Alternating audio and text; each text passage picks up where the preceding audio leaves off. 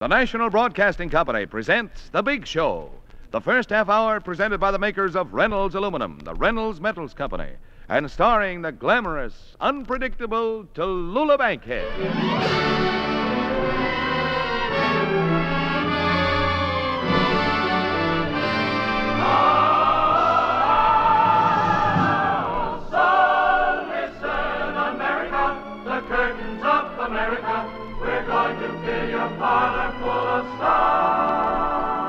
For the next hour and 30 minutes, you will be entertained by some of the biggest names in show business.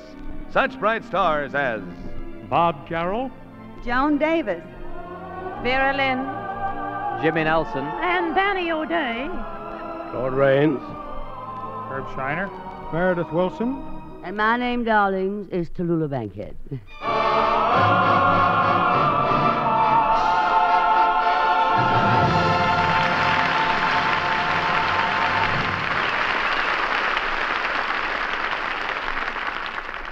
Well, darlings, here it is, New Year's Eve. It was a long party. 1951 is over, and here is 1952. I suppose most of you are a year older. Not me. People say to me, now, how do you manage, darling, to stay so young? Well, that's no secret. Every year I put a handful of numbers into a hat. Every New Year's Eve I pull out a number. Whatever number comes out, that's my age. The trick, of course, is not to put in any numbers higher than 29. Well, now, darlings, this year I pulled another number out of the hat. Do you know how old I am? 7 1/8. But I did make one really good resolution for the new year. I'm going to be more gracious to my guests on the big show. I'm going to be considerate and thoughtful and kind and always the lady. So starting this week, with such guests as Joan Davis, well, starting next week, I'm going to be a lady. But every week, I'm gracious to our darling sponsor, the Reynolds Metals Company. Thank you, Miss Bankhead. You know, we've talked about this being the age of aluminum, Reynolds aluminum. But perhaps the truth could better be stated the other way around. Aluminum is the metal of our age. Our high-speed, streamlined civilization has no place for excess weight. So light, strong aluminum belongs. Modern design demands the clean white metal that never rusts. The building industry wants all this and radiant heat reflection, too. The unique quality that makes Reynolds aluminum roofing and siding keep interiors cooler in summer, warmer in winter. The quality that makes Reynolds foil insulation ideal for any home. Foil, did we say? What other metal can make the wings of giant planes and the paper-thin packaging of your favorite foods? Only aluminum. And, of course, we mean Reynolds aluminum.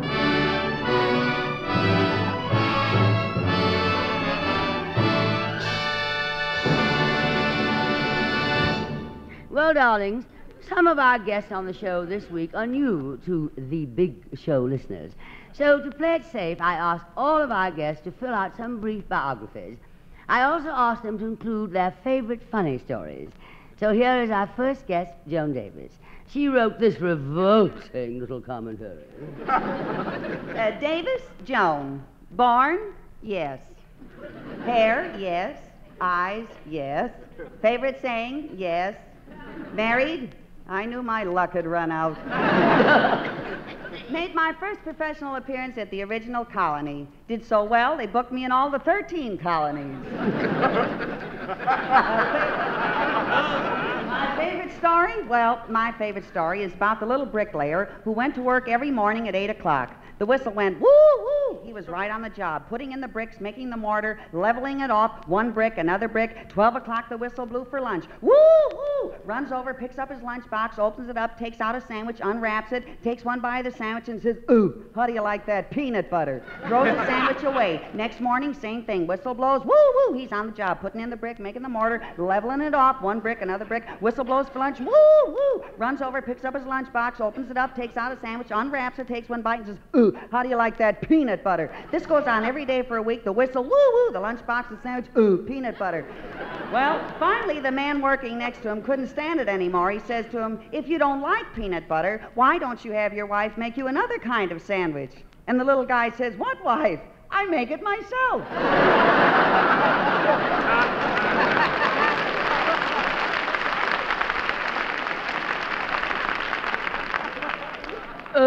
Joseph. Why does that producer always put her on the show all the time? What producer? I do it myself. Oh, well, next we have a new face on the show, Bob Carroll, one of our brightest new singing stars. Carol, Bob, pop singer. Mom, housewife. Ambition, to be another Bing Crosby. So far, have only one son, and he won't work. And he's going on 4 already. Favorite story?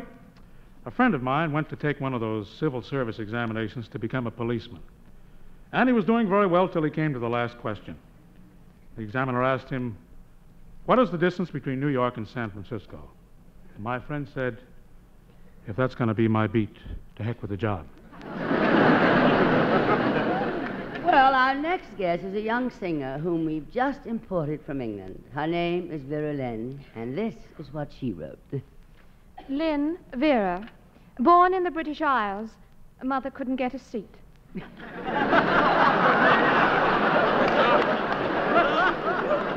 Since arriving in America this past week, I have already picked up many slang expressions such as, "Oh, you kid," 2, 3, skidoo, "Tell it to the mariners." Mariners? Press on, darling. And now you're cooking with petrol. Favorite story. A chap walked into a chemist shop, drug shop, I believe you call it over here. And he said to the chemist, "I beg your pardon, but do you handle fly paper?" And the chemist said, "Yes, I do." And the chap said, "Well, wash your hands and fix me a tuna fish sandwich."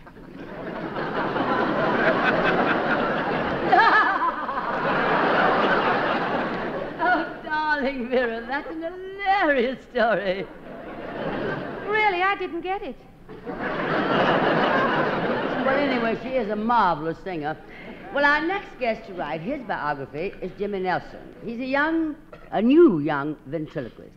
And I see his dummy partner, Danny O'Day, helped him write it.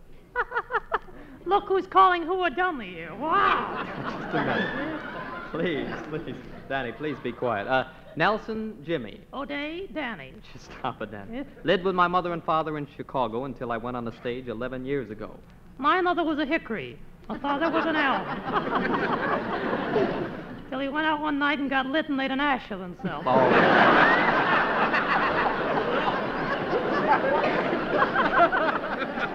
Never mind. I wish you'd cut that out. Favorite story? Thank you. I'll be glad to. All right, go ahead. Well, this is a story about a lieutenant in the last war. He was expecting a visit from General Eisenhower. Well, he was pretty nervous about it, so every once in a while he ran out of the orderly room and he said to the private stationery, he said, "General Eisenhower get here yet?" The private said, "No, sir." This went on 3 or 4 times. Each time he'd rush out, look at his watch, and say to the private, "General Eisenhower get here yet?" And each time the private said, "No, sir." Finally, about a half hour later, a car drove up and a general got out. The private walked up to him and said, "Excuse me, sir, are you General Eisenhower?" The general said, "Yes." The private said, "Boy, are you going to get it from the lieutenant." Wow. Yes. And when that private found out what he had done, well, he's still running. As for the general, well, who knows, darling. And now I see our next guest is the fella from Indiana, Herb Schreiner. Schreiner, Herb, educated in Indiana. Never forget the day I left school. Some fire. I ran away from home at 28. It's on account of the weather being sort of poor. In fact, I was the first one to notice it. I was out on the front porch one day trying to shake a pick out of a mandolin. I saw a storm coming. I didn't see it coming, but a friend of mine blew past the house. That's right. And as soon as I seen that fella, I knew there was something going on because I knew him very well, and he never came up that street as a rule. Favorite story is a story about a fellow in my hometown, a fellow named Eve. Noticed, well, he'd been famous for his big beard, big long flowing beard, and One of the boys standing in front of the barber shop one day saw Eve walking by with his beard blowing in the breeze. He says to the barber, "You know, I wouldn't be a bit surprised if Eve ever shaved off that beard. He might turn out to be somebody we know." Well, our next guest is a distinguished actor of the theater and motion pictures, Mr. Claude Rains, and he had this to say. Rains, Claude. We're not acting before the camera or behind the footlights. I'm a dirt farmer. The farm is located in Chester County, PA, not very far removed from the Genius Belt, Bucks County. And it has cost me plenty of bucks. This appearance tonight on the big show is very important to me. It means 20 tons of fertilizer. Favorite story. It was during the war, the Locala Defense Factory. Every night one of the workers came out with a wheelbarrow full of sawdust. The guard at the gate stopped him each time, sifted through the sawdust to see if he was taking anything he should not be taking. He never found a thing. Finally, after a couple of weeks of this, the guard, who was convinced the man was taking something, stopped him one night, and after sifting through the sawdust and still not finding anything, said, "Look here, old man, you and I have been friends for many years. I'm sure you're stealing something, but I cannot figure out what it is. Now, you tell me what it is you're stealing when you come out here with that wheelbarrow full of sawdust every night. I promise not to report you. What is it you're stealing?" And the man replied, "Wheelbarrows."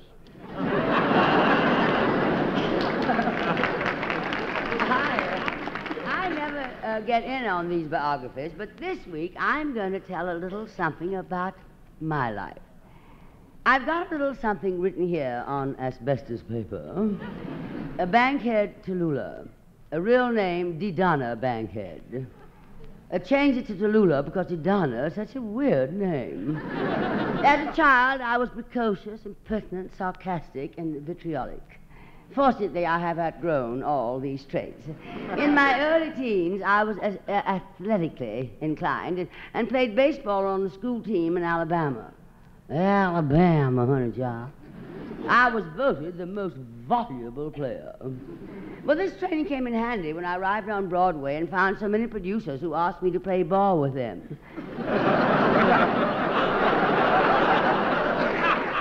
Favorite story? I'll tell you off the show, darling. But right now, I think it's time for some music. Last summer, the big show went to Europe. One of the highlights of our stay in London was meeting both personally and professionally the wonderfully talented Vera Lynn, and here she is.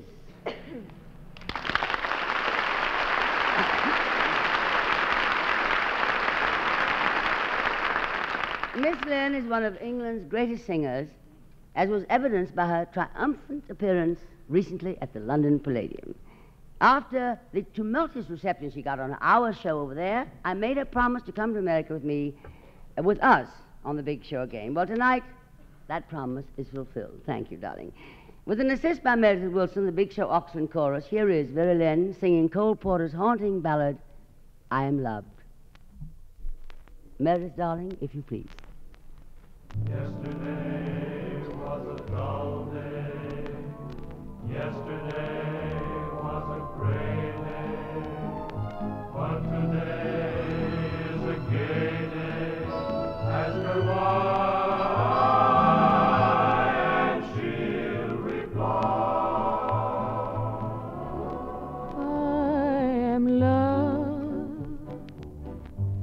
I am loved by the one I love in every way.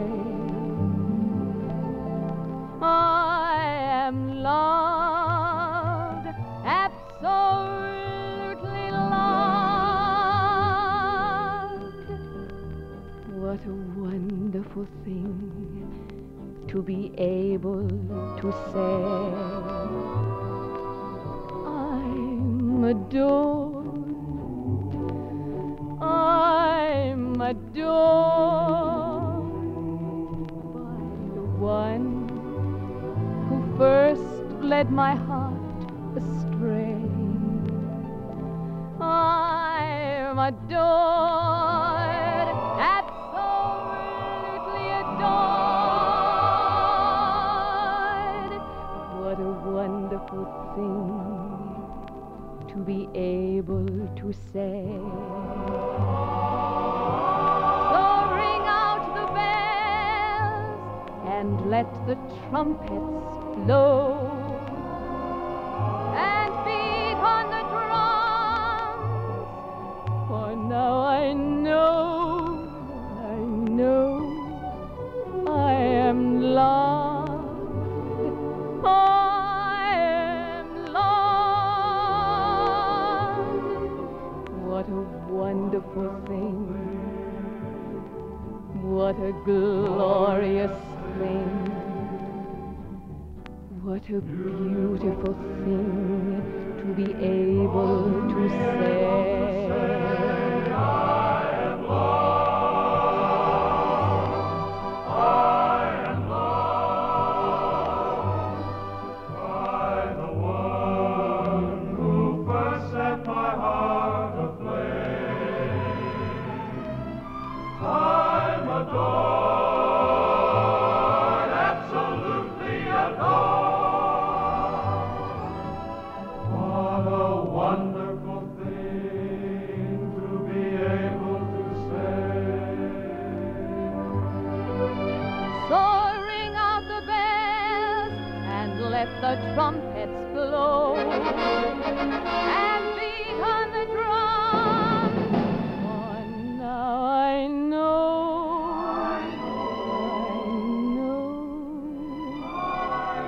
I am loved. I am loved. What a wonderful thing. What a glorious thing. What a beautiful thing to be able to say. What a wonderful thing to be able to say.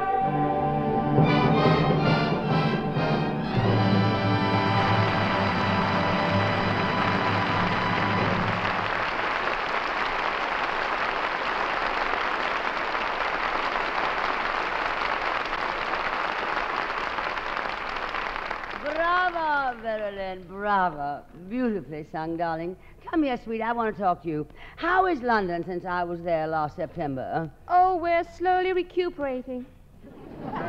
Now, Vera, that's not a very nice start if you want to cement relations between this nation and the mother-in-law country. Oh, tell me, Vera, is this your first visit to America?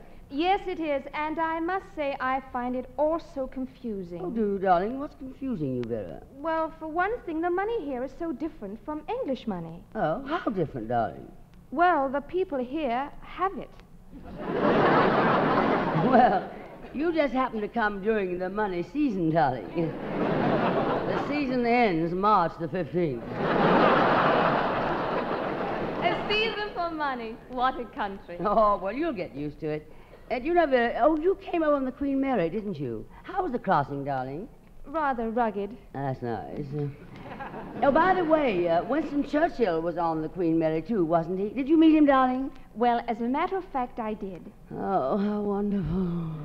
We were talking, and he told me he was feeling a little under the weather, and I had some wonderful pills, and he borrowed one from me. A couple of days later, he borrowed another one. He kept borrowing them all the way we were on the ship. Oh, getting into practice, huh? Well,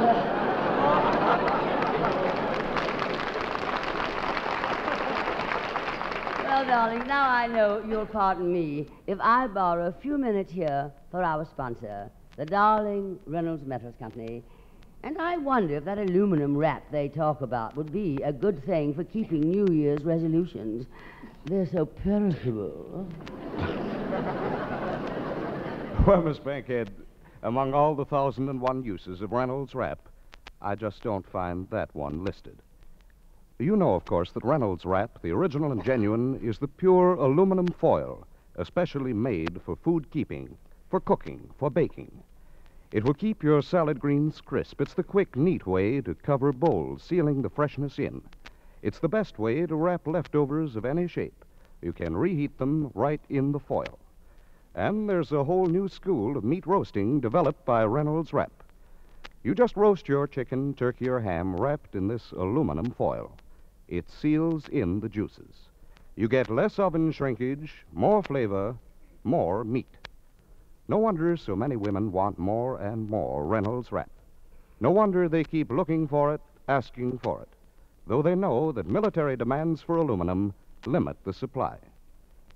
As one of America's great producers of aluminum, the Reynolds Metals Company assures you that an important goal of its expanding capacity is to bring you more Reynolds Wrap. That's a New Year's resolution, to be kept.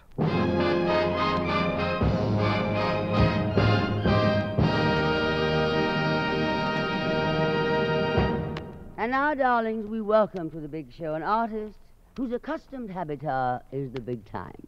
Behind him, years of devotion to and triumphs in the theater of London and New York, a brilliant career in pictures, and a last season success in the much-discussed dramatization of Arthur Koestler's book, Darkness at Noon, Mr. Claude Rains.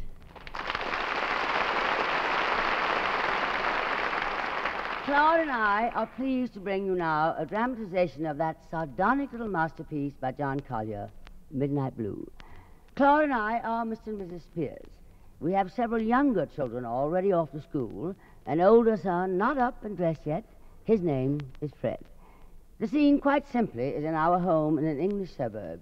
The time, that sensitive time, known as breakfast. But before breakfast, the story quite properly begins with the arrival home of Mr. Spears in the wee hours of the morning.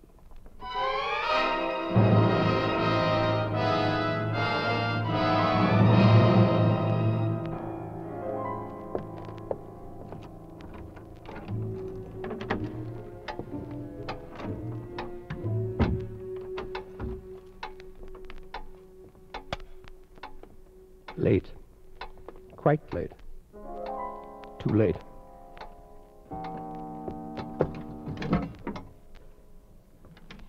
Try to give me away, eh? Try to raise the house. Well, you'll strike no more. You'll tick no more. Not tonight, anyway. Now then, it's all done, isn't it? Hat was right, overcoat, muffler. The right one? Mm-hmm. Polka dots. Shoes cleaned, shirt spotless, clothing in order and brushed. No jewelry missing, no buttons gone, hands and face scrubbed, no bruises, no scratches, nothing. One must be careful. Sometimes they convict a man because of a thread, a piece of lint. But they are not infallible. There now. Everything is done. Snap out the light. Let your eyes get used to the dark. No stumbling. Easy now. Quietly, quietly, easy. Wait. Listen. She's asleep. Excellent. Easy now. Easy. There. And so, to bed.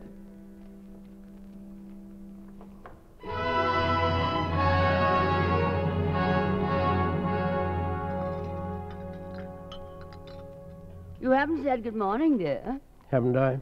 Well, you do intend to. No. Then I'll say it. I don't want to hear it. First of all, any fool can tell it's morning. Secondly, tell me one good thing about it. Just one. No, on second thoughts, don't tell me. My, you are in a mood. Oh, never mind about my mood. You just see to it that my toast isn't burned for once. Do you want your mood soft-boiled? What? I mean your egg, darling. Speaking of egg, where is that son of yours? Oh, he's yours as much as mine. He must have overslept. I'll call him. Fred! Fred, darling, do you hear me? Get up this instant, Fred. I'm up. I'm up. You better hurry. You'll be late. I don't know what this family's coming to. Everyone out half the night. Oh, here's your toast. Who was out half the night? You, Fred, Millie. I don't know what time the children got home from that dance, but I know what time I got home. Well, I thought it was about 3. 3 nothing. I got home about 1. That's odd. What's odd about it? Well, I heard the hall clock strike 2. The children came in shortly after that. Then a long time after, the clock struck 1. Then it sort of whirred or something, and then it didn't strike again. Well, this morning I found it had stopped. Look here, I distinctly said that I came home about 1.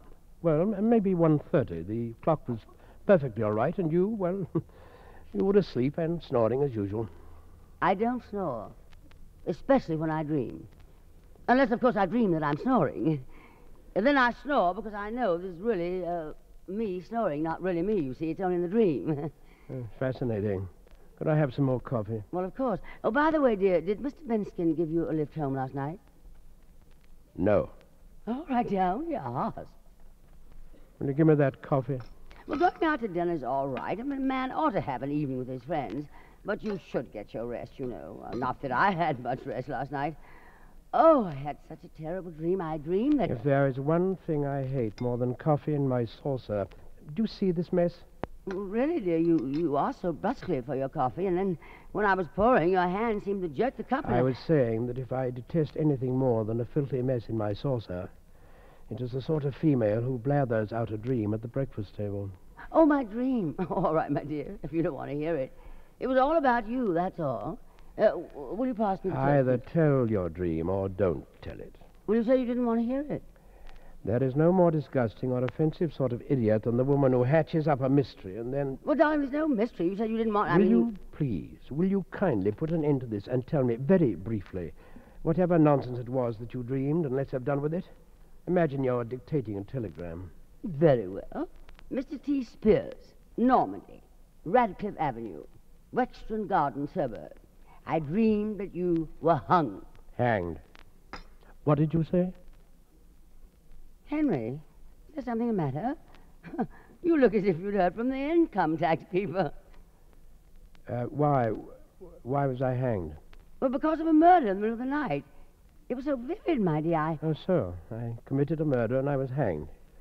Well, now that I'm out of the way and you can talk freely, do tell me the grisly details. Whom did I murder? Well, it really was grisly. I woke up quite depressed. It was poor Mr. Benskin. What? Yes, you murdered poor Mr. Benskin. Though why you should murder your own partner, I don't know. Lovely. Lovely. You had me commit a murder, saw me hanged, and you didn't even go to the trial. There must have been a motive. Oh, there was. But it was rather vague. Something about, about Mr. Benskin's insisting on looking at the books of the firm. Something vague. People are hanged every day for something vague. Murder being so hard to explain. No. It was all quite clear, really. Oh, of course, yes. You're holding me spellbound. Would you care to toy further with the horrible details? Well, my dear, you see, there you were with Mr. Benskin late at night, and he was running you home in his car, and you were chatting about business. And, of course, you dreamed exactly of what we were speaking. Oh, well, you know how people can dream the most difficult talk about things they don't know anything about. And it sounds all right, and, of course, it's all nonsense, but it's the same with jokes. You dream you make up the best joke you ever heard, and when you wake up... You tell your husband the joke, and there is utter silence. Yes, isn't it a scream?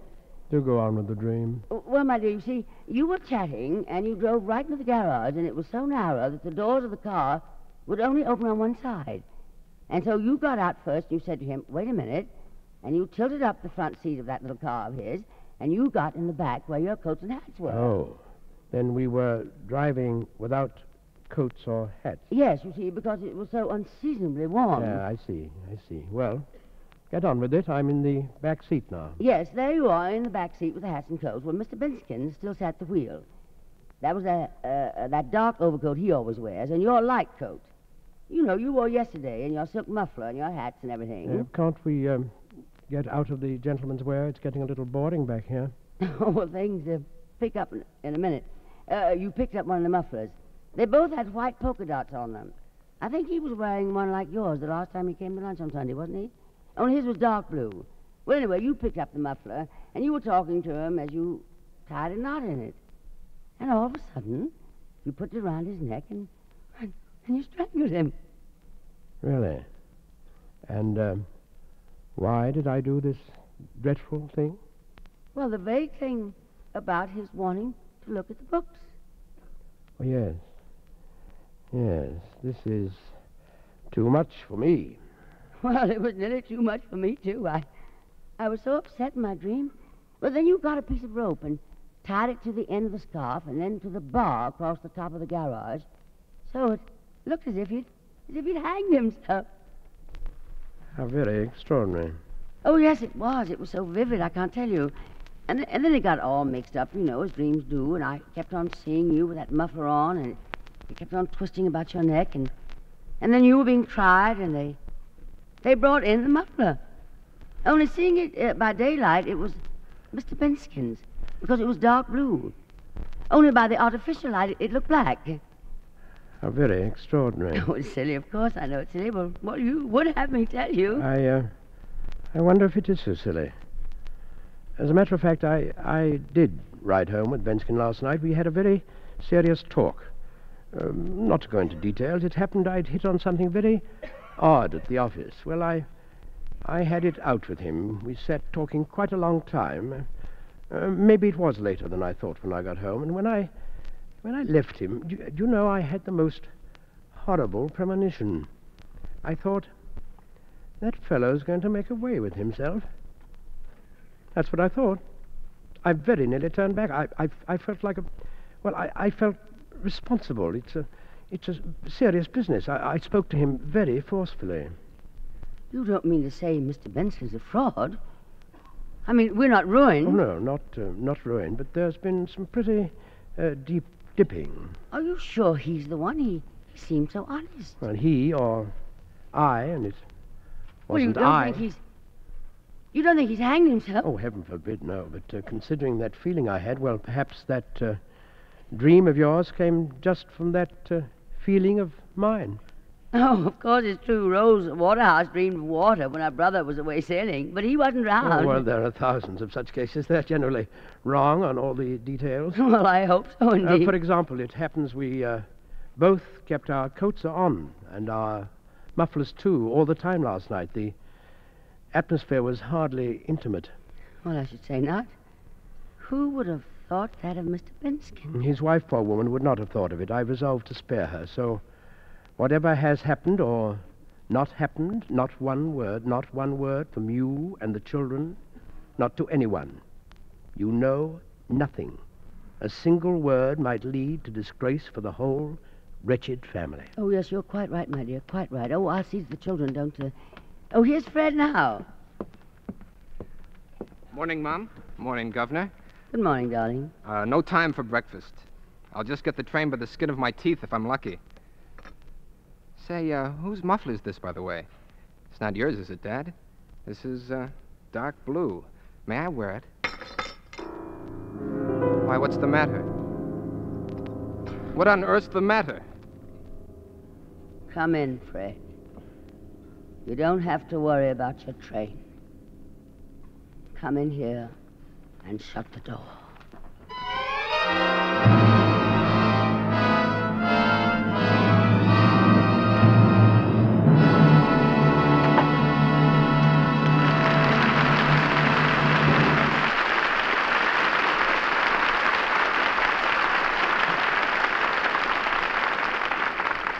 Thank you, Claude Rains, darling. It's a stroke of luck to have you on our program. You know, I was brought up to touch wood for luck, but our darling sponsors converted me. And now I know it's better luck to touch aluminum. Reynolds aluminum. Well, good for you, Miss Bankhead.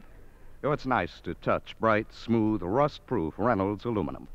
And aluminum is non-magnetic. You don't get those little electric shocks when you touch it after walking across a rug.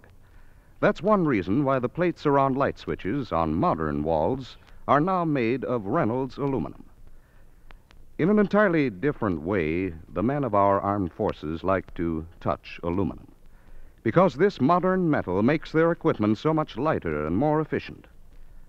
As we meet their needs and expand toward full civilian supply, remember that competition is the power behind production and the pressure that keeps price down. And remember, too, that Reynolds brought competition into the aluminum industry. The Reynolds Metals Company, pioneers of progress through aluminum.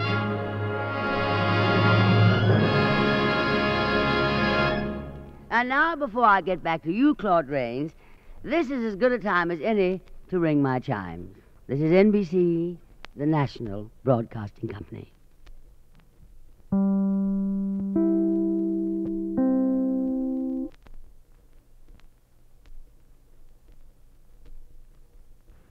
The Big Show, Act Two. And here is Tallulah Bankhead with her distinguished guest, Mr. Claude Rains. And now, Claude, let's talk about your being a farmer. Just one moment, my good woman. Before we get into these little jollies that you bandy with your guests every week, I want to warn you that I am a steady listener to your program. I've heard it for 2 weeks now. You call 2 weeks steady? 2 years would be more like it. It seemed like 2 years. And before we get involved in this interminable bickering in which you indulge with your guests, I would like to make it clear immediately that I demand respect. Oh, yeah? In the first place, I am gracing your show by my very presence tonight. Oh, yeah? Secondly, I am very much your senior. Oh, yeah? Oh, yeah? To me, you are merely a beautiful and a very young actress. Oh, my darling Claude. You must come on our show every week. Who can use that much fertilizer?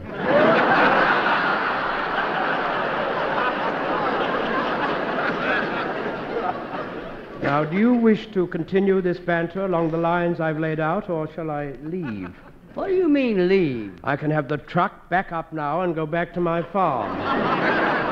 Just a minute, Zeke. No farmer's going to come on this show and tell me how to run it. No Yankee farmer. No English Yankee farmer. All right, so you were a big hit on Broadway in Darkness at Noon. Well, I could have been in that play. I had a run-of-the-play contract. You could never replace me. Oh, I mean in the part that Kim Hunter played. I could have played her part. My dear woman, you would have been entirely unsuited for that part. My dear man, if Kim Hunter could play it, I could, and I'll prove it to you. Didn't Kim Hunter play in Streetcar Named Desire? So what? Well, wasn't the star of Streetcar Named Desire Jessica Tandy? Yes. And in the movie version of Streetcar Named Desire, didn't Vivian Leigh play the lead? So? And didn't Vivian Leigh play the lead in Scarlett O'Hara? Well? And who is Scarlett O'Hara? I must say that being on this show is much different from being on my farm. Eggs there are laid early in the morning. Now, look here, Claude. Don't give me that bit about your gracing our stage with your presence. On this stage have trod such great stars and talent as Miss Ethel Barrymore, George Sanders, Olivia de Havilland, Dennis King, Laurence Olivier, Vivian Leigh, Charles Boyer, and Joan Davis. Joan Davis, that's me. Mr. Raines, may I present Joan Davis? No, thank you. Well, why not, Mr. Raines? What are you doing, playing hard to get? Well, I'm pretty hard to take myself.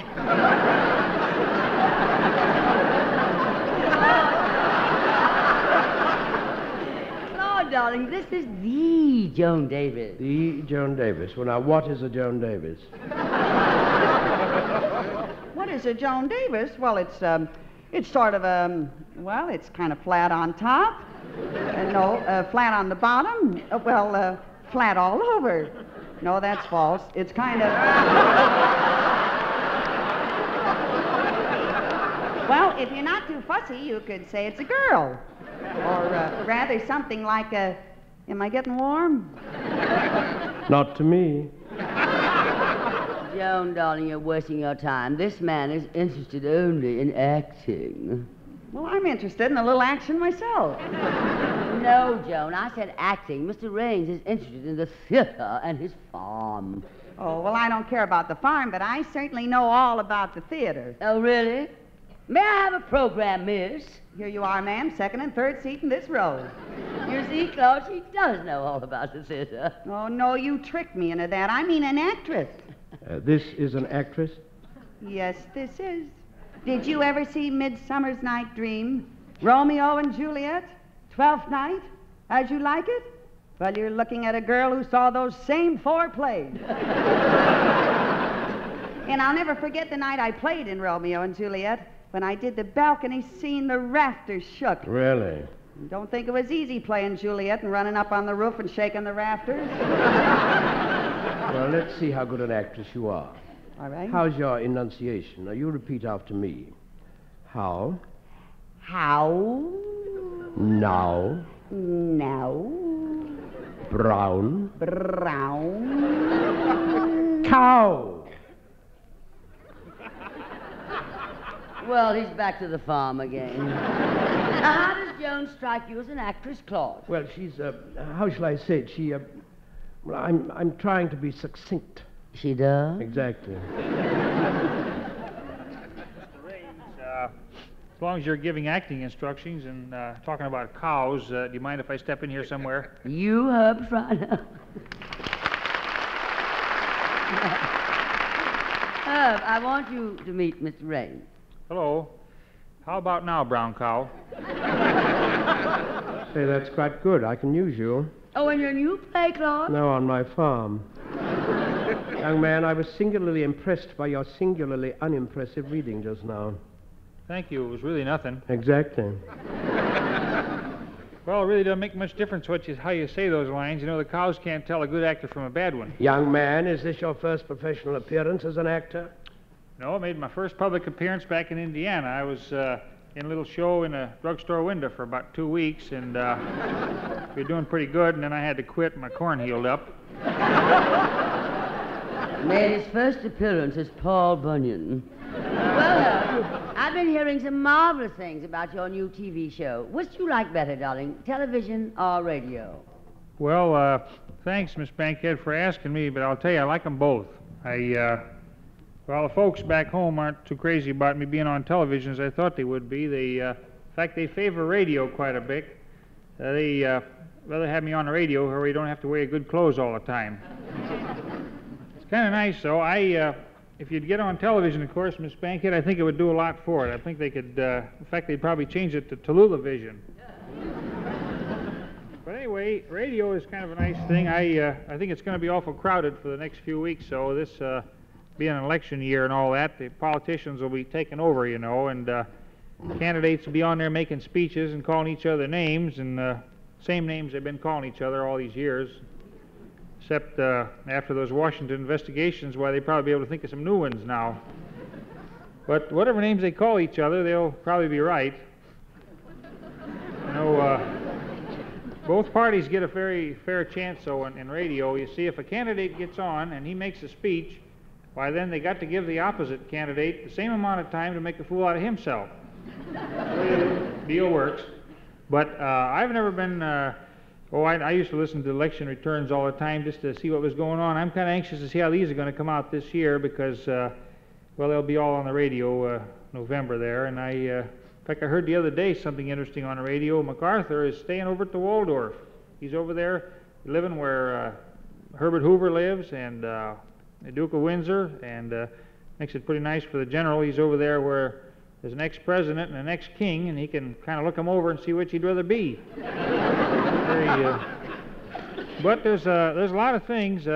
We'll be hearing all this political news, but, you know, on the radio, the thing that always struck me was so good about it, you get the news every hour. And the only thing better than that is back home, we used to have a thing where we'd get the little bit better service than that. It was the party telephone.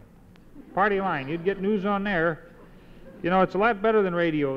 On the radio, a news commentator will come on and tell you who's been seen with who, but on a party line, you can find out what they've been seen doing. Much better deal, you know, and around home, people didn't used to enjoy the radio. That's the thing that I couldn't figure out why. And then they didn't have any station, for one thing, which was bad, but the town was so small, we didn't get a station. We had, in fact, that was about the smallest town I've ever run across. People was afraid to leave for fear they'd never find it. Right. Afraid you'd never get back. But we had no radio at all, and then we was lucky. We finally got a station, and we never would have got it if it hadn't been for a far-sighted fella. He, in fact, we wouldn't have got it at all if he hadn't been far-sighted. You see, he thought he was building it in another town. Never forget that fellow, though. He really didn't intend to go into radio at all. He'd been around town there quite a bit. He used to be a doctor. And, I don't know, he had to give that up. He was kind of careless. I mean, with him, the smallest operation would turn into a major undertaking. It's the truth. Like the time he gave that fellow a blood transfusion, and it took 3 weeks. It was crazy. They found out that he had that little hose hooked to the fellow's other arm.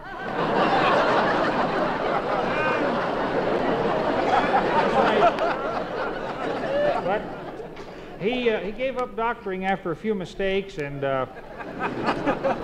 he didn't turn into a bum or anything. I give him a lot of credit. He went, no, that's right. He went to work, and he started. He would do anything for an honest dollar. If it was more than $1, he wasn't so fussy. He was just. Tell you what he started to do. He was a good talker, so he started selling cemetery lots. That's right, and boy, he could sell them. He could sell, well, he sold people the lots, and then he talked them into building houses on them. Oh, he'd tell them anything. He told them they could, he says, well, why not build? You can have everything but a cellar. Oh, he was very quick. Well, anyways, after he found out he could sell things to people, he just wouldn't sit still. He wanted to get them all at once. So he thought, well, he'll get on the radio and put his own radio station up. And we was a little bit afraid of radio for a long time back there. People was afraid maybe it might runt the hogs. You never know. Afraid it might spoil the crops. You can't tell. So anyways, he started out, and he got this little station, and it wasn't too powerful at first. It just, well, the fact is, if the wind was blowing, you couldn't even get the programs at all. It was just, but his station was so weak, you could just barely make out what they were saying. And you'd think that would ruin him, but it made his first sponsor. He got sponsored by an outfit that made hearing aids.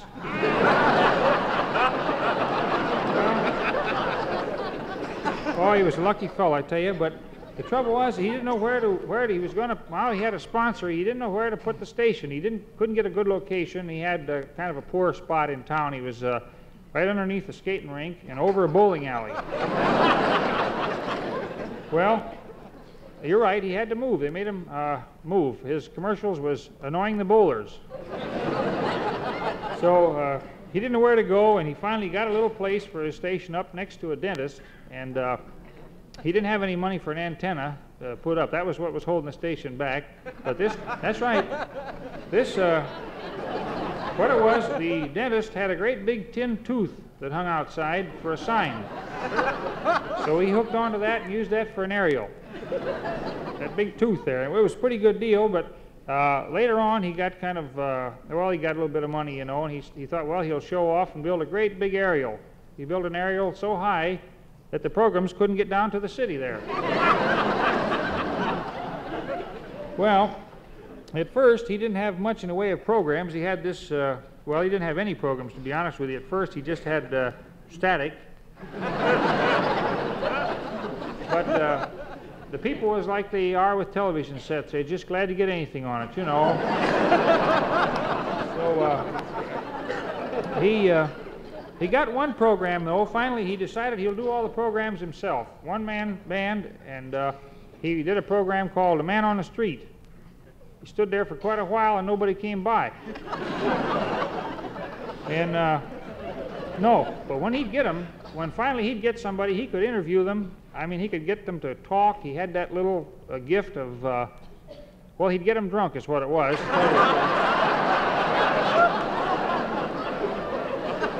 Yep. But just when he got going, he had a sponsor, he had a program and everything else. He got another bad setback. Somebody moved into town with an electric razor. He couldn't hear a thing. But he's not quitting. I'll tell you, he's the kind of fellow that will fight back. And now he's out there ready to strike back at him. He's raised some money, and he's going to buy the razor. Tallulah, I didn't want to get you folks all riled up here, so I'll go sit down for a while. Thanks.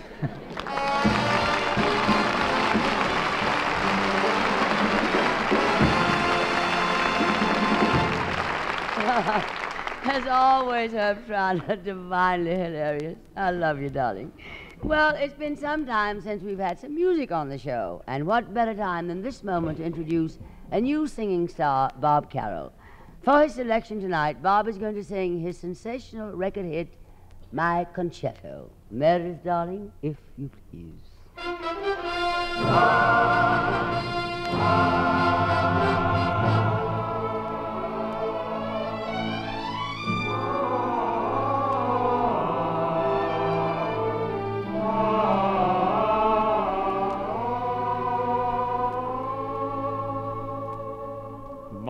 My concerto is a simple melody, as simple as the way we met.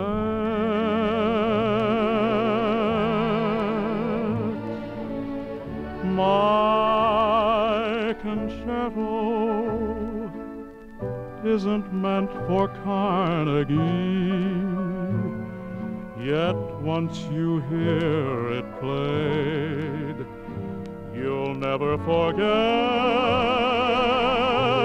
I wrote it just for you, with a feeling from within. Oh, no one else but you could make such music begin.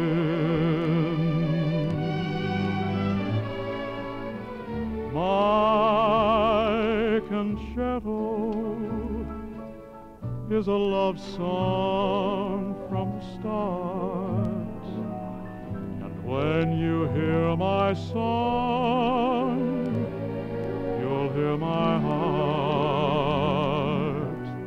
I wrote it just for you, with a feeling from within. Oh, no one else but you could make such music begin.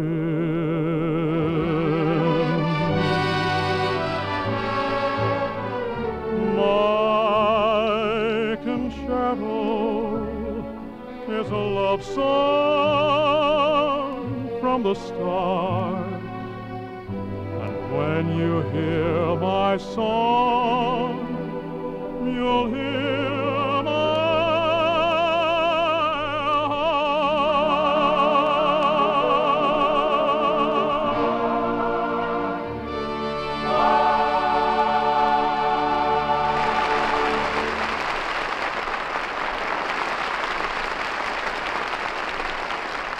Nice work, Bob.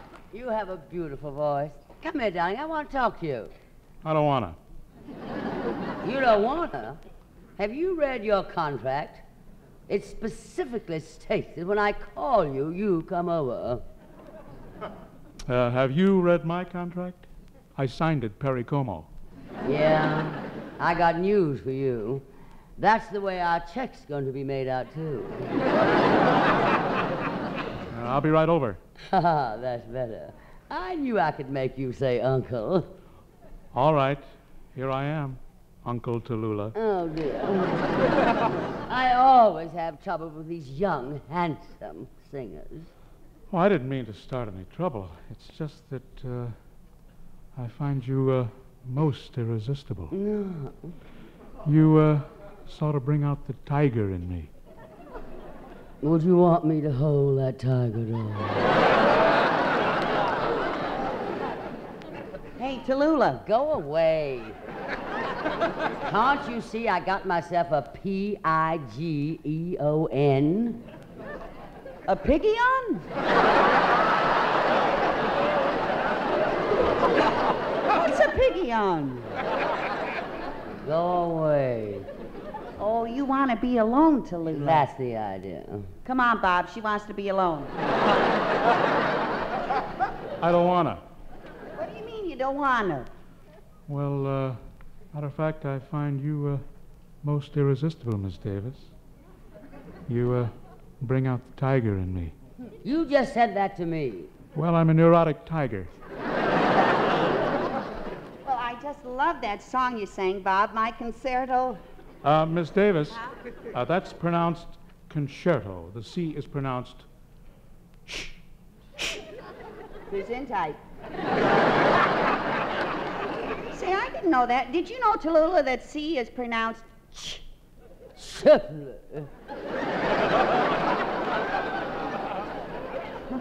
Well, that's my favorite song, Bob. It brings back so many memories.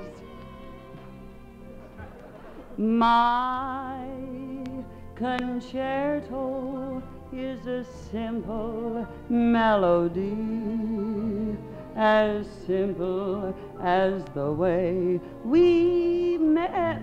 It's a little high. Come to think of it, I was a little high myself when I met her. Yes, I'll never forget the way we met. I was on a vacation in Miami at the Coney Plaza Hotel. He was a serviceman. I think he was a serviceman. He always came up through that entrance.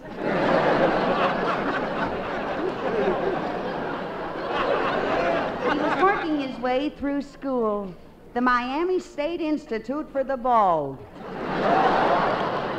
He was studying to be a moron, junior grade, and he only had 2 more years to go. And it was so simple the way we met. The minute I saw him, he grabbed me in my arms. He held me close with all my might, and I felt his hot breath close to my face. Please, I said, you're melting my nose job. And that afternoon, we became engaged. We went shopping for a ring. He was looking at the 4-carat rings. I was willing to settle for a 1-carat. We finally compromised on a 2-carat. And he was so happy when I slipped it on his finger. And 2 years later, he was graduated from school, but he wanted to go on with his education. He wanted to go to high school.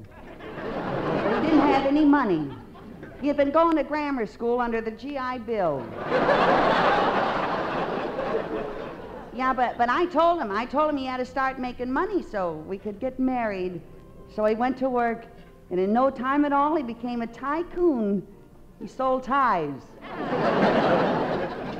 Yeah, well, he didn't make much of a living, but I decided that a 4 in hand was worth 2 in the bush. Then we had our first quarrel. Yes, it was just a little quarrel. He shot me in the shoulder. But we patched that up. And a few days later, he started picking on me with an ice pick. And such large chunks. 20-cent pieces. But we finally patched that up. Then one day he took me for a ride in his car. And while we were driving along, he told me to go sit in the rumble seat. I went and there was no rumble seat. But I held on the rear bumper, and I dragged along, all behind. You know, and you know that white line that runs up 5th Avenue? It's not there anymore. Well, I couldn't patch that up. And when you hear my song, you'll hear my heart.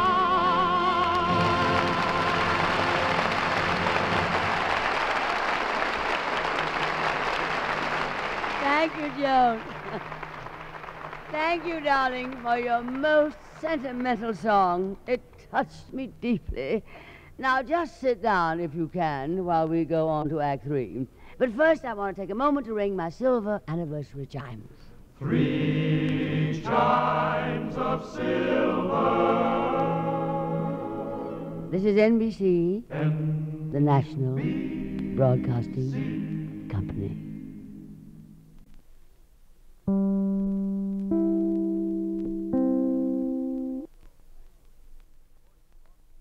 This is The Big Show, Act 3. This portion brought to you by Chesterfield. Sound off for Chesterfield. Get something new, something no other cigarette has. Chesterfield mildness plus no unpleasant aftertaste. By Anacin for fast relief from pain of headache, neuritis, and neuralgia.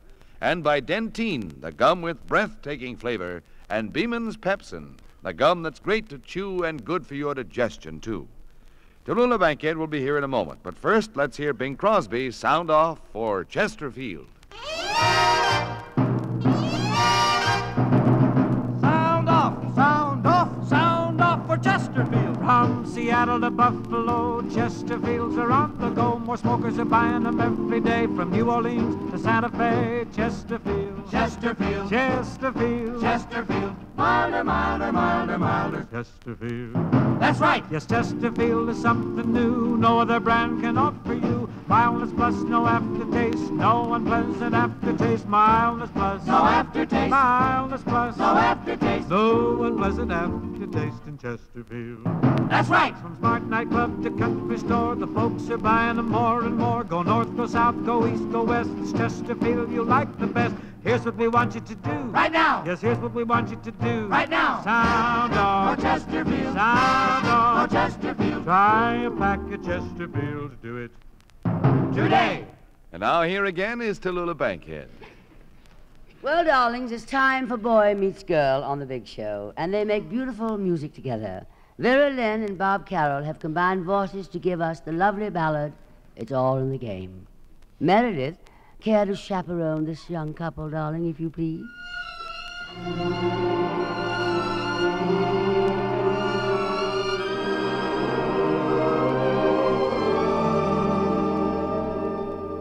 Many a tear has to fall, but it's all in the game.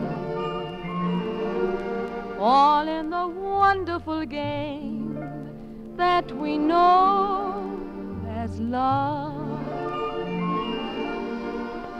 You have words with him, and your future's looking dim, but these things your heart can rise above. Once in a while he won't call, but it's all in the game. Soon he'll be there at your side with a sweet bouquet, and he'll kiss your lips and caress your waiting fingertips, and your hearts will fly away.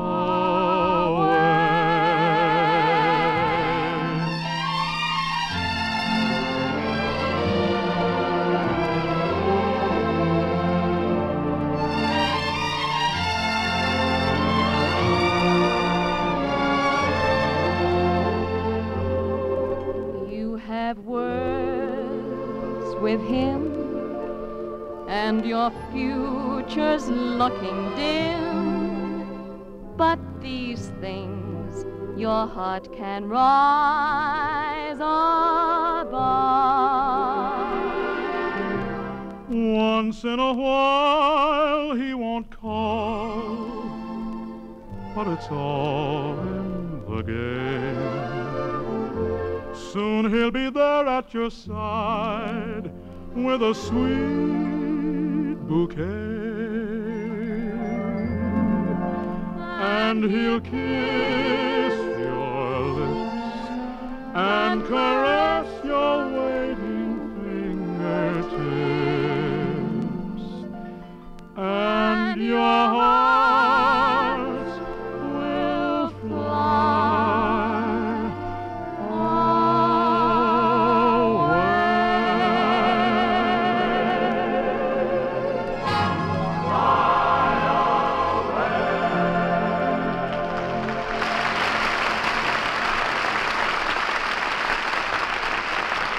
Divine darlings, thank you very much. And now we bring on another newcomer to our show.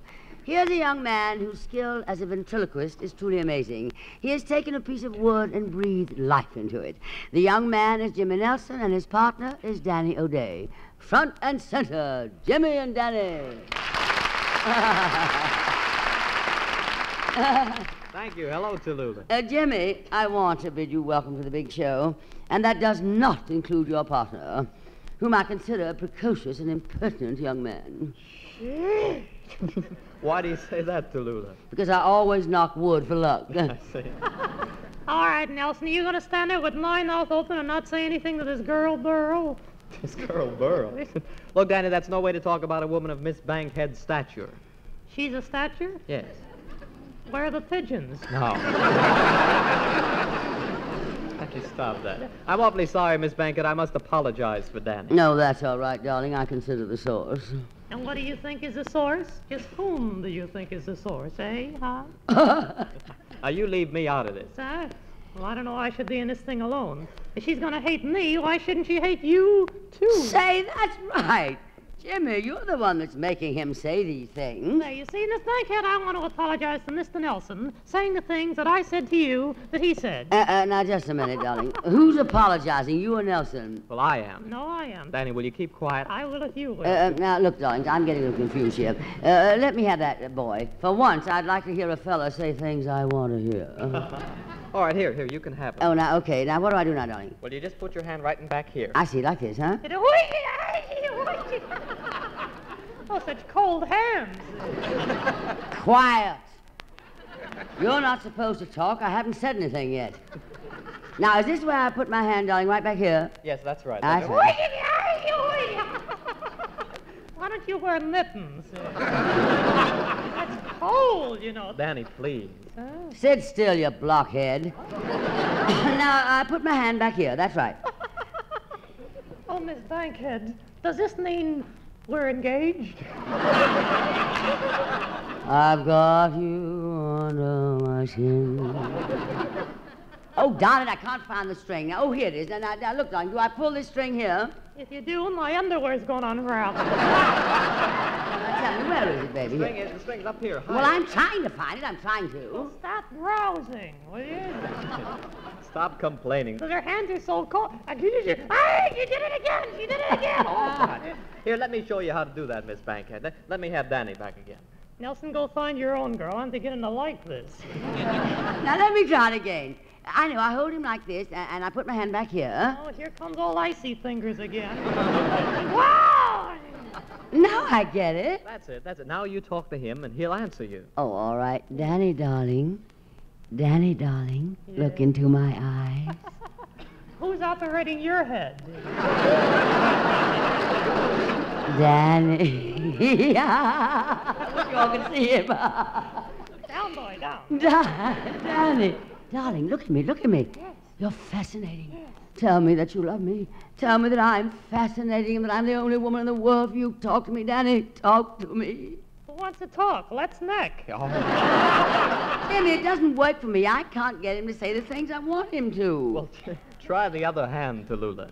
Yeah, try the other hand, please. This one's getting sweaty. Okay, the other hand. All right, here we are. It's colder than the other one. Now you'll talk to me. Here we go. Hello, Danny. How are you? I'm fine. How are you? And what do you think of Tallulah? I think she's the most glamorous and devastating woman in the world. Oh, Jimmy, it works like magic. Yeah, black magic. Those icy fingers up and down my spine. Oh, this is fun. I do want to do it some more. But look, darling, just a moment. Will you hold on just a minute? Jimmy, while Ed Hurley takes a moment out to tell us about something that's on his mind. If you suffer from pains of headaches, neuritis, or neuralgia, you should discover what many thousands have known for years, that Anacin brings incredibly fast, effective relief. Anacin is like a doctor's prescription. That is, Anacin contains not just one, but a combination of medically proven active ingredients in easy-to-take tablet form. Probably at some time you have received an envelope containing Anacin tablets from your own physician or dentist. Thousands of people have been introduced to Anacin this way. Try Anacin yourself the next time you suffer from the pains of a headache, neuritis, or neuralgia. You'll be delighted at how quickly relief can come. Anacin is spelled A-N-A-C-I-N. Your druggist has Anacin in handy boxes of 12 and 30 tablets and economical family-sized bottles of 50 and 100 for your medicine cabinet. Ask for Anacin today.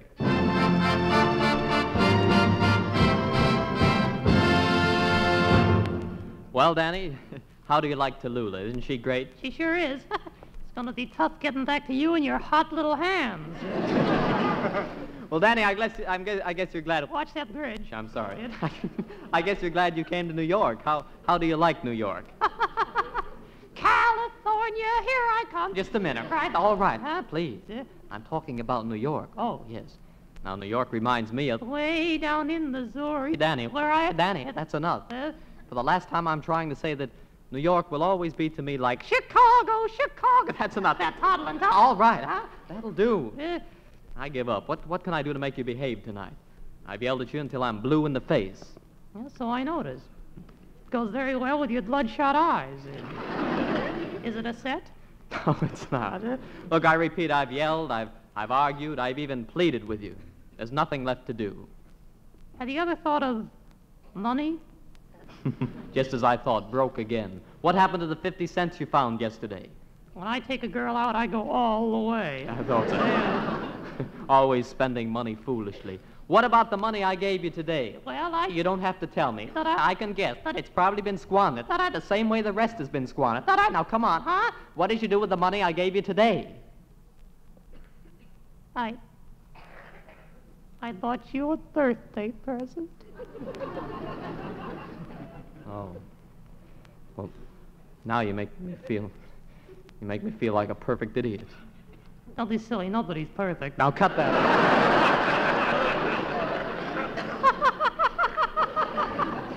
You're just trying to play on my emotions. If I want to spend money on my girlfriend, you can't stop me. Girlfriend? Yeah. Well, I'd like to know something about her. What do you want to know? Well, is she a pretty girl? Is she homely? Keep going. Well, don't tell me she's ugly. All right, I won't tell you. Is she ugly? Try repulsive. Repulsive? Know that you're getting warm. Look, I think you're kidding me. Besides, how long have you been interested in girls? Why do you see it? What? I said, how long have you been interested in girls? Ever since I found out they weren't boys, you jerk. You want to sit on my knee for a while? You know, sometimes, Buster, you talk like an imbecile. Like what? Just what I said, you talk like an imbecile, an imbecile. Well, I didn't understand what you meant. I just said those two words, and I'll say them again. Imbecile, imbecile. I beg your pardon. Is someone calling me? All right, who left the door open? Gee. Who is this? This is Humphrey Higsby. Humphrey Higsby? Yes. Our other boy? Yes. Look, a schnuckle. His name is Humphrey. I calls him the way I sees him. Look, what are you doing here? I beg your pardon. I'm not getting through to him. I said, what are you going to do? Oh, well, I thought that you and James and I might, that is, I wondered if we, that is, I thought that we did. What was the question again, please? What is he, AC or DC? Whatever he is, he's not plugged in. I nearly thought that the three of us could do a song, that's all. You didn't let me finish my sentence, Daniel. I'm sorry. After all, I was practically through.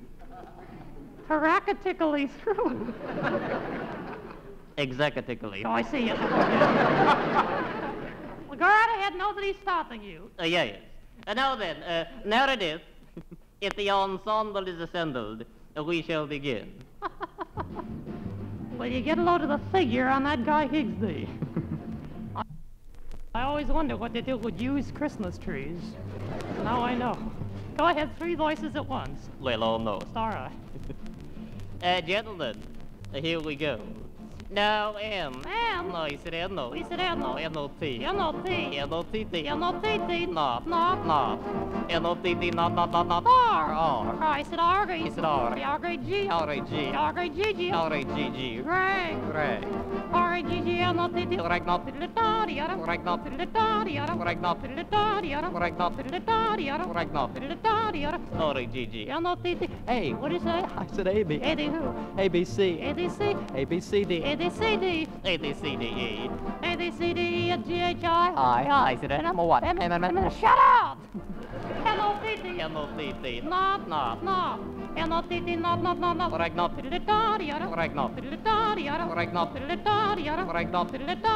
Regnop. R-A-G-G-M-O-T-T. Regnop.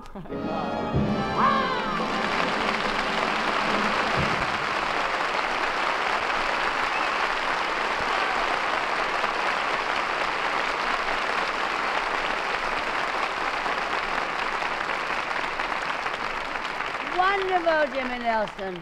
Wonderful, darling. What a technique. Oh, if I could do that. How restful that must be, talking without moving your mouth. And now here's something else of interest to you. For breathless moments. For your breathless moments. Chew Dentine, the gum with breathtaking flavor. Dentine tastes so good. Dentine freshens your breath. Dentine helps keep your teeth sparkling clean and white. Dentine, the gum with breathtaking flavor. Before you go out, and always after eating, drinking, smoking, refresh your breath with Dentine. You'll love Dentine chewing gum, for Dentine has a wonderful, tingling, nippy flavor that lingers on and on. It's delicious. And remember, Dentine helps keep your teeth white, too. Keep Dentine handy. You'll enjoy refreshing your breath when you chew Dentine. So, for breathless moments, for your breathless moments, Chew Dentine, the gum with breathtaking flavor.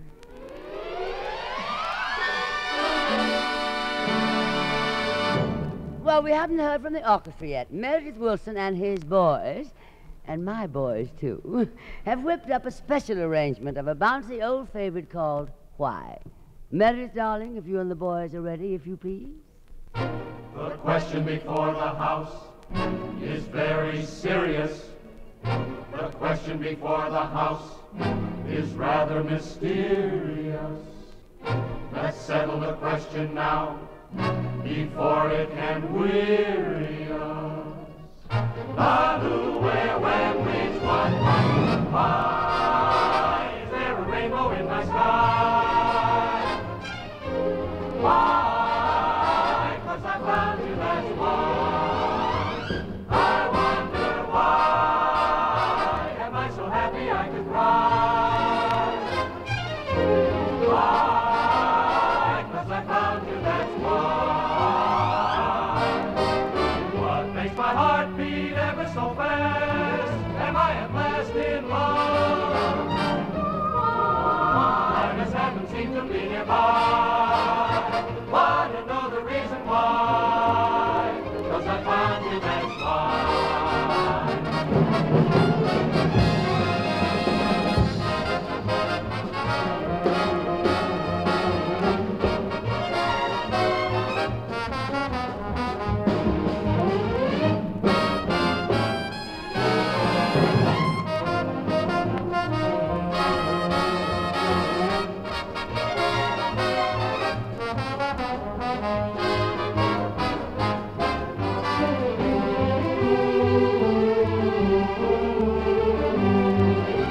I want to know the reason why. If I'm happy, why do I want to cry? For $64, I know you know, now we two know. When did it happen? The first time we met, Where did it happen? I seem to forget. How did it happen? Well, just like that, you looked at me, I looked at you, and wow, wow, wow, wow. Just haven't seemed to be nearby.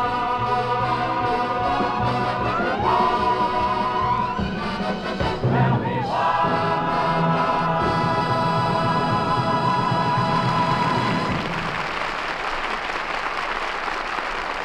Meredith, as usual, superbly done, my darling. Come here, sweetie. I want to talk to you, Meredith. Yes, Miss Bankhead? Meredith. Week after week, darling, your orchestra contributes a real high spot on the big show, and I just thought I'd like to tell you how very much we appreciate it. Please do. I just did. Oh, well, in that case, thank you. Well, I must say you don't seem very happy about my compliments. Well, sir, Miss Bankhead,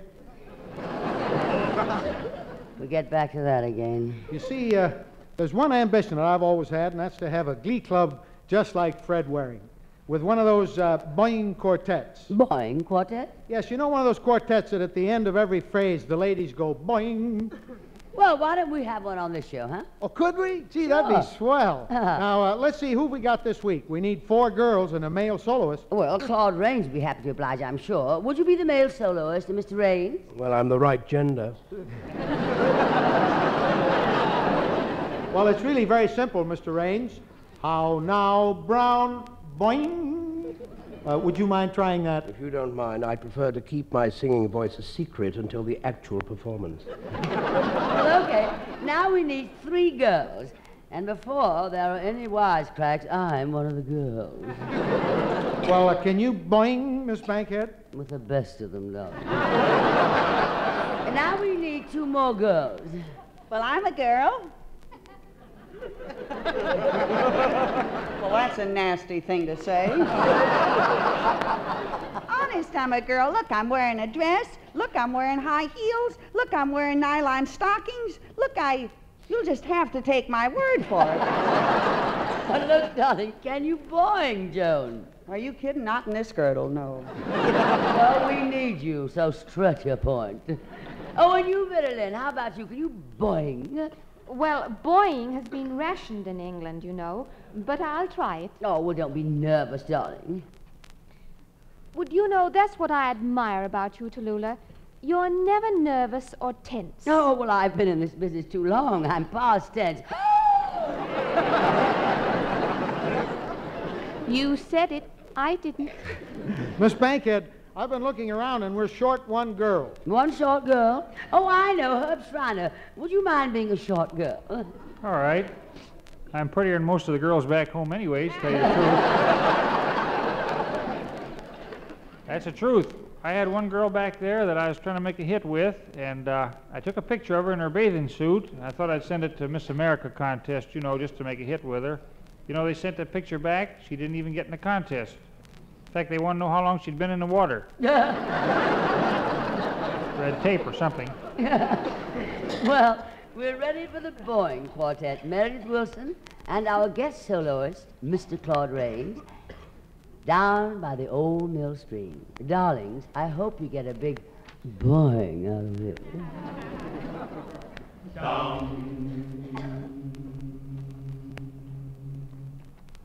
By the old mill stream,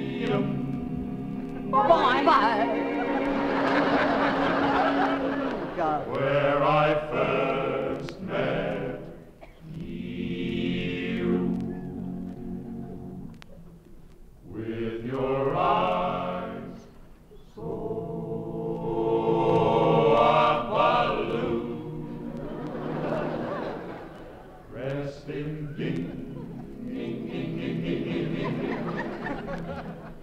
ham.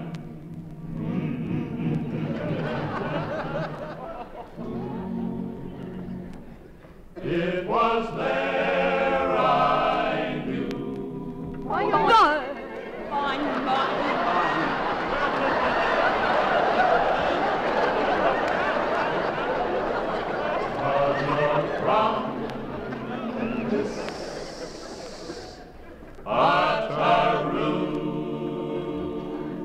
You were 16. You were 16.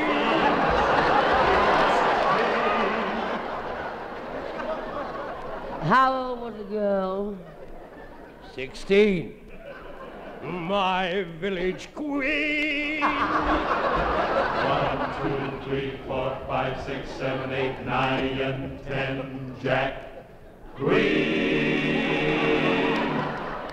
By the old mill.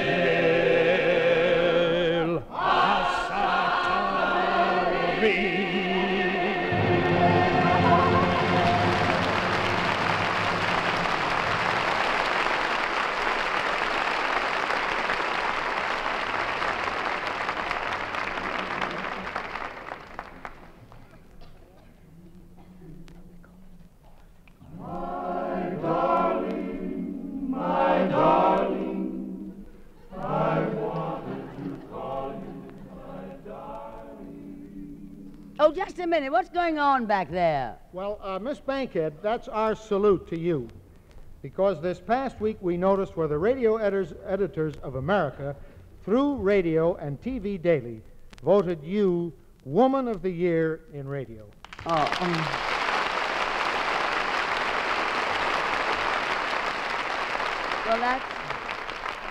thank you all, darlings. That's a very great honor, Meredith, and I appreciate it so much.